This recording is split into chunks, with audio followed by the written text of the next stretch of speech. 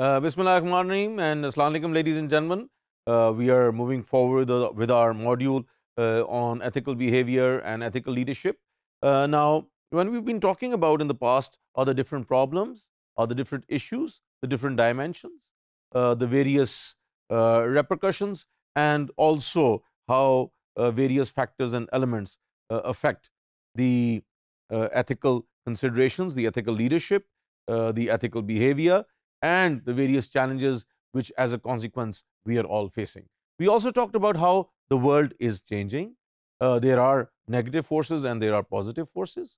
There are a lot of negative forces because definitely in the past century and also the many decades of this century, we have seen that there has been this tendency of self-aggrandizement, of materialistic pursuit, of becoming more rich and more powerful overnight, of basically trying to maximize and optimize riches, profits, and also performance.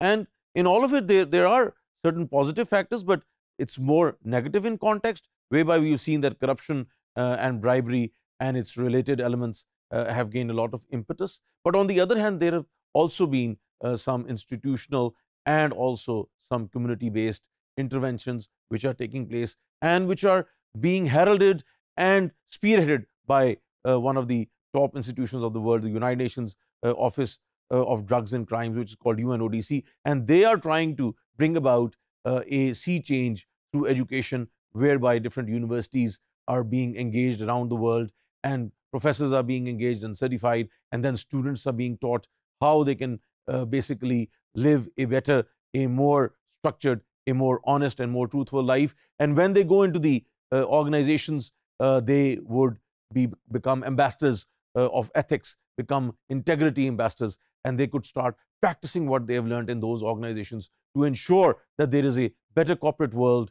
And through that, we create better economies. When we create better communities, we create better institutions, and we create better nations as a whole. So again, all of this is taking place. Now, there are certain elements which are necessary to be instituted so that this positive wave, this sense of positivity can be reinforced in a better way. And one of the most important is law or rule of law, or the laws which are promulgated and then implemented across the society as a whole. And that is very, very important. So, ladies and gentlemen, we have to look at the different implications of law and how law can promote good governance and corporate governance. So that is what we are going to be looking at, ladies and gentlemen. So basically, the law plays a significant role in shaping the behaviors of the organizations.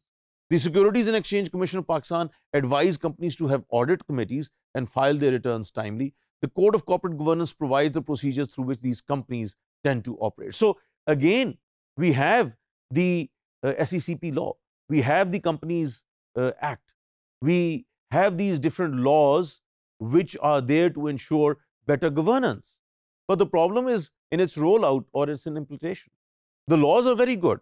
If they are followed in essence, then we would see a very positive and vibrant organization and an environment which is conducive and a better economy across the whole nation. Yes, the laws stipulate that there should be audits. But how are audits done? Are they being independent? Are they being done timely? Are the different factors being considered? Are the auditors given the proper access to what has been happening in the organization? All of these things are very important. And then we have the Code of Corporate Governance, which again provides procedures to companies to operate in a better way. So they exist, but the important thing is that we have to ensure that they start rolling out in a better way, because companies do follow law, but not in its spirit. So just by following the law doesn't mean that we believe what the law is trying to do, and the law is basically trying to create a better society as a whole, in which everyone has the right to live and get the fundamentals, the fundamental rights and the fundamental needs ensured. That is what it is.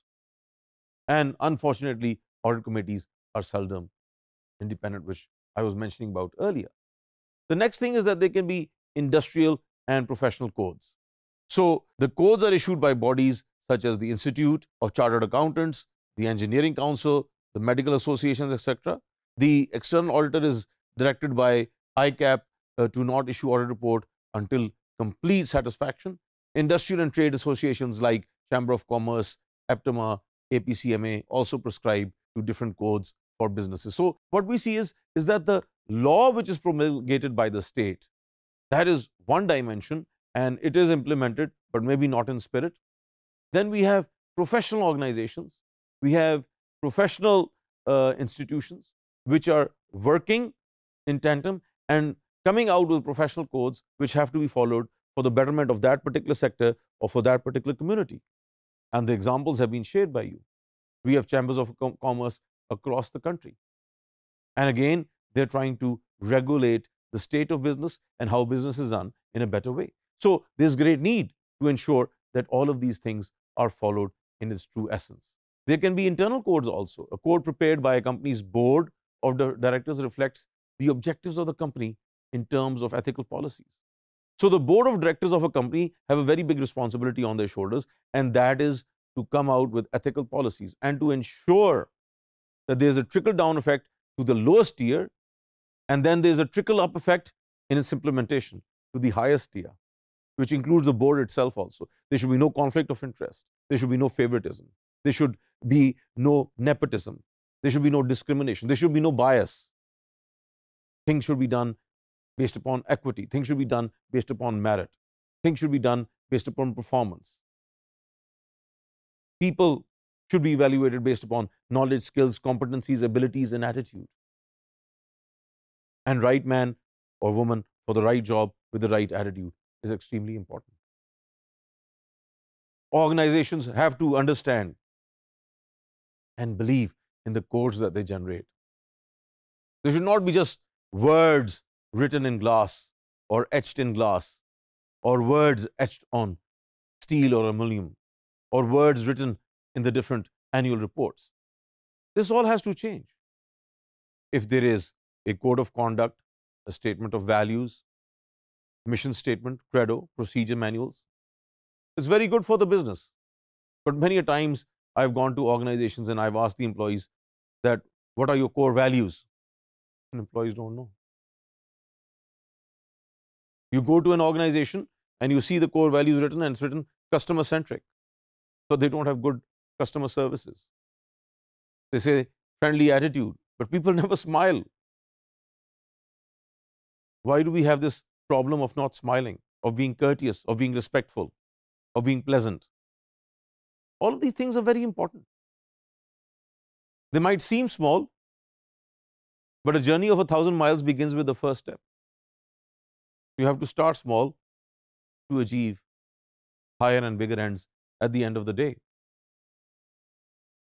So these different internal codes, these policies, these laws, these rules and regulations, they all constitute frameworks whereby the institution, the individual, and the different stakeholders and shareholders can live better lives, which are for the betterment of the collective good of everyone. And that is extremely important. Now, all of them have an effect, and therefore they have to work together for creating a better environment.